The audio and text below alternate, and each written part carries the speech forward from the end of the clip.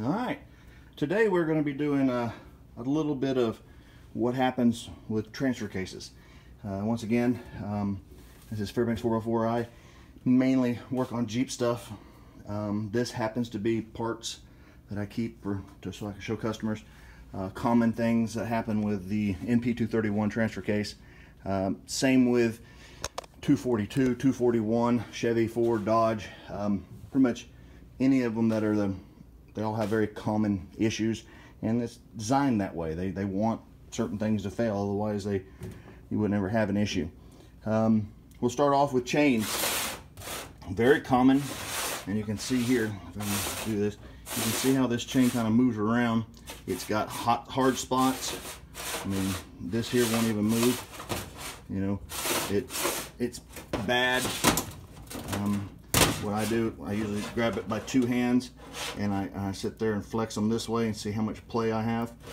This one, as you can see, it's just, I mean, it was a no-brainer. It was actually bad enough that it was starting to rub the transfer case here. He heard a noise and he stopped driving it, and because of that, it saved him a bunch of money, because even though that metal wearing on that aluminum going into the unit, it is a softer metal, it still basically sandblasts all these other parts, and it gets to the point where these parts aren't usable. One of the things that happen is this is the oil pump. This is basically a low gravity circulating pump. Once this is assembled, the shaft rides here. As the shaft turns, it creates a low volume pressure, which picks up fluid from the lowest point, pumps it into the transfer or into the main shaft via all these little holes, and that is what lubes the entire unit. And it runs out, runs back down, and recycles. Now, what happens is here, if you've got a leak, you run it low. It doesn't take long, because you're talking about a super thin cast aluminum piece that has to have super tight tolerances so that it fits down in there. This face has to fit on top and clean, so that when it circulates, all the fluid that's coming in here is going down the shaft and not leaking out around everywhere else. These seals are notorious for going bad. This one here is rock hard. So oil, the units run low on oil, pump messes up, then the pump either starves, messes up, and then it reduces the flow of the unit. Here you can see this is a completely scarred, and you know, it's supposed to be nice and polished, and this thing is just, you know, horrible. I mean, it's just destroyed. This one wasn't so bad on the inside, but you can see it changed colors. It's gotten hot, and a lot of it's due to rust from either moisture or lack of oil and sitting. Synchronizers, yeah, there is one that I put in. I've got another video showing this. Second, it's the older units, but here it got hot enough where it's cracked, and so it no longer fits, and it's wore out. The other issue that we have with these units is when the oil gets low, or you create issues like this. This is the front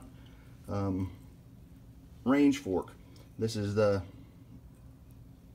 four-wheel drive high, or four-wheel drive low, or four-wheel drive low and 402 high.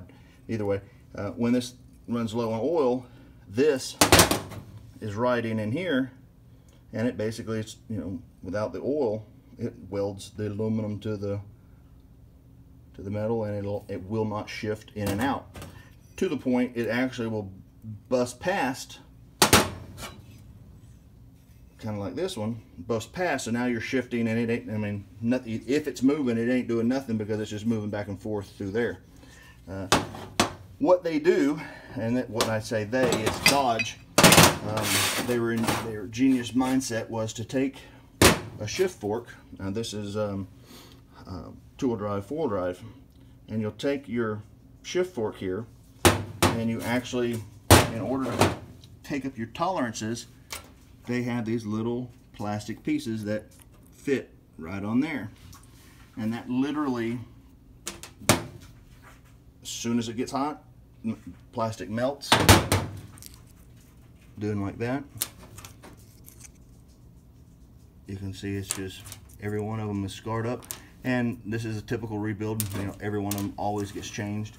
But then when those go bad and you still drive it, then you start grinding the metal down, and they'll be, you know, all the way down to a point.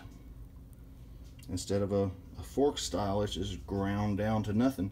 Now you're dumping all that metal into the unit, and even though you were going to have to do a rebuild, by keep driving it, you're losing parts. It's costing you more money.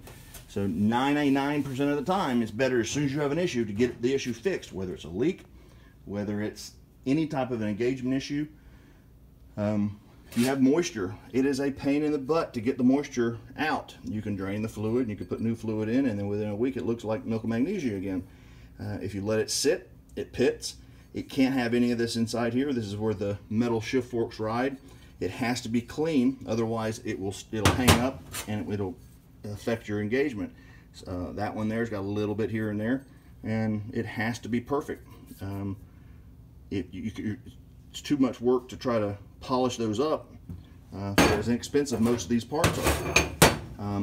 One other thing that happens a lot is when there's an issue and you think, well, hell, there's a rear housing, those are a dime a dozen. Well, right there, the bearing, something happened inside, and the bearing which rides there was slammed against it, and it actually broke that lip off. Most of the time, this entire ring will completely be gone, and now you've got in-play issues because that shelf is where the bearing rides, and it gives you your in-play. I will be doing a video on how to tell when your chain's bad while it's in the unit. A couple of little things that I can show you that you can feel and hear, and that'll be another video. Have a good gaze.